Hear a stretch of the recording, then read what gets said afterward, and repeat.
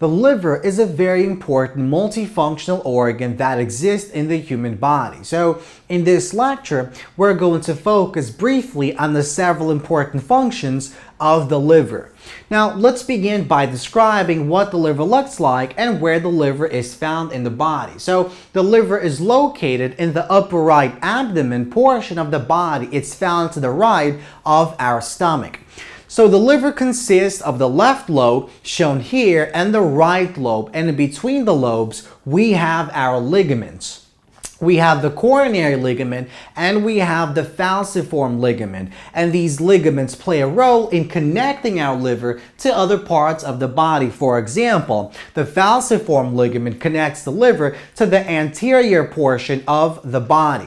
Now, within our liver, we have many ducts, we have many canals that function to allow the passageway and movement of certain substances that are produced by our liver. So we see that the liver is not only an endocrine gland, it is also an exocrine gland, and we'll see what that means in just a moment. Now, another important structure that functions with the liver is known as the gallbladder, and we'll see what the gallbladder does in just a moment. So let's begin by discussing function number 1. So the liver functions in macromolecule metabolism. So the metabolism of carbohydrates, of fats, and proteins. And this includes the synthesis of, the breaking down of, and the storage of these molecules inside our body. So let's begin with carbohydrate metabolism. So the liver is responsible for maintaining, for controlling the proper levels of glucose inside our blood plasma. The liver cells are responsible for maintaining homeostasis of blood glucose levels. So let's suppose in our blood plasma, in our blood, we have a high concentration of glucose. The pancreas basically releases a hormone known as insulin, and insulin acts on the liver cells to cause those liver cells to absorb as much glucose as needed to basically maintain a proper concentration of glucose inside the blood. So liver cells absorb the glucose and transform that glucose into the polymer form known as glycogen.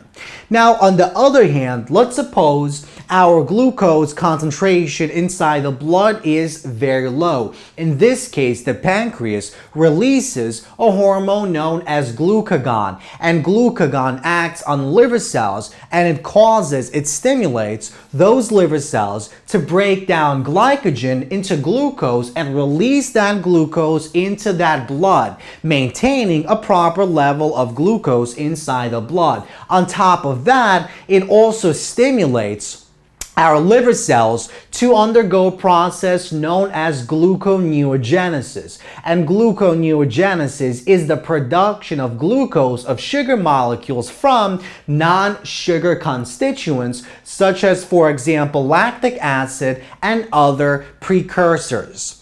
Now, let's move on to fat metabolism. So we know that when we ingest our lipids or fats, they eventually end up in the small intestine. And inside the small intestine, because fats are hydrophobic, they aggregate to form large fat globules.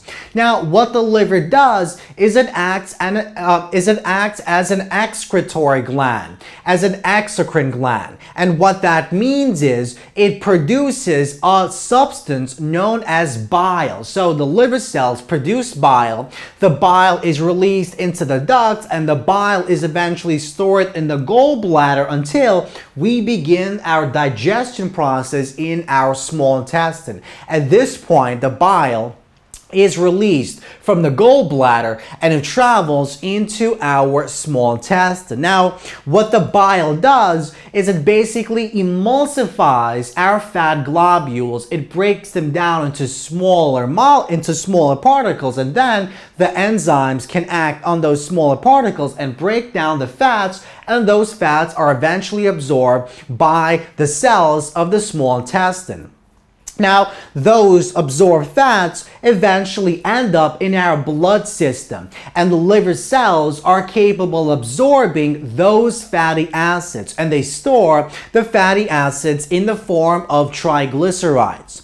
Now, when the cells of our body, when our body needs energy, what the liver cells can also do is they can also actually break down the fatty acids and use the fatty acids to form ATP molecules, energy molecules, in a reaction known as beta oxidation.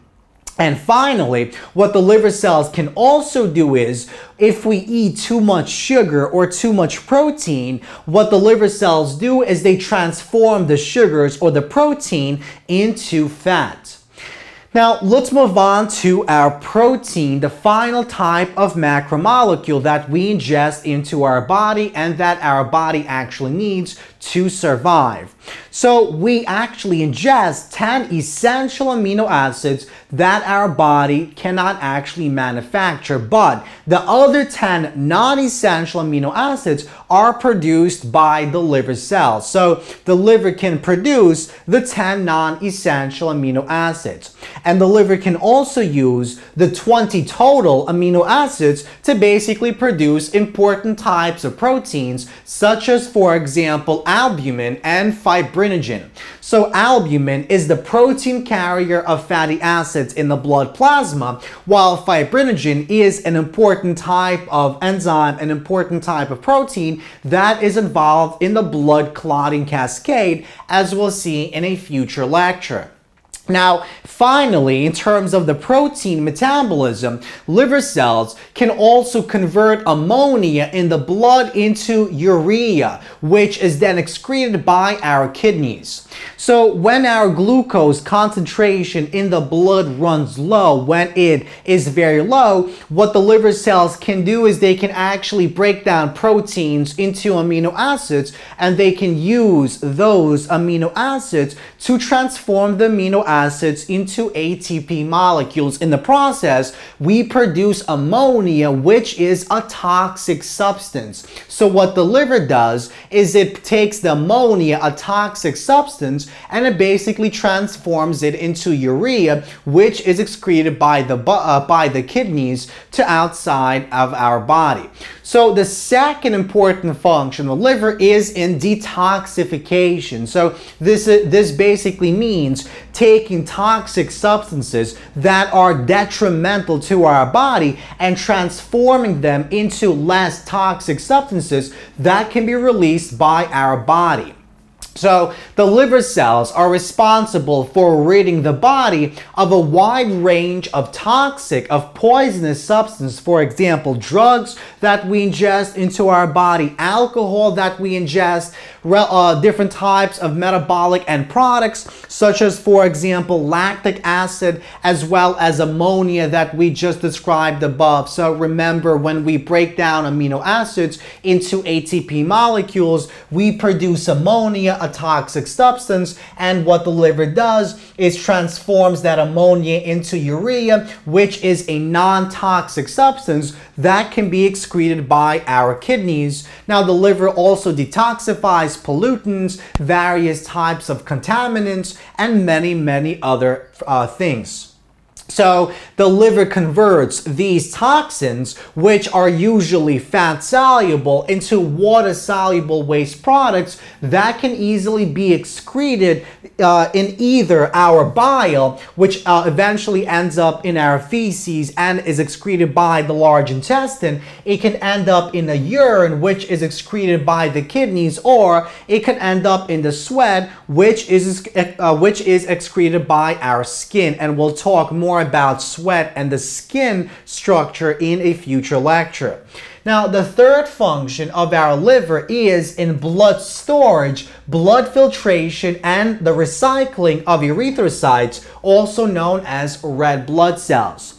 So the liver can actually expand. So the blood vessels inside the liver are capable of expanding, and that means the liver can actually act as a storage system for blood. So the blood vessels in the liver can expand to store extra blood that might be needed by the body in a future time. Now, specialized phagocytic cells inside the liver, known as Kupffer cells, are responsible for phagocytizing, for eating up, engulfing, and breaking down infectious bacterial cells that are found inside our blood plasma and found inside our liver. And on top of that, these same Kupffer cells can also recycle and break down the old red blood cells that no longer function properly. So these red blood cells are also known as erythrocytes.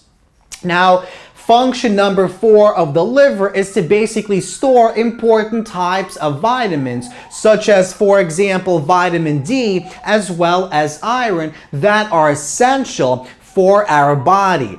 Now, earlier we mentioned in a previous lecture, we basically mentioned that our liver can also act as an endocrine gland. It can produce a special type of enzyme, special type of protein that acts as a hormone.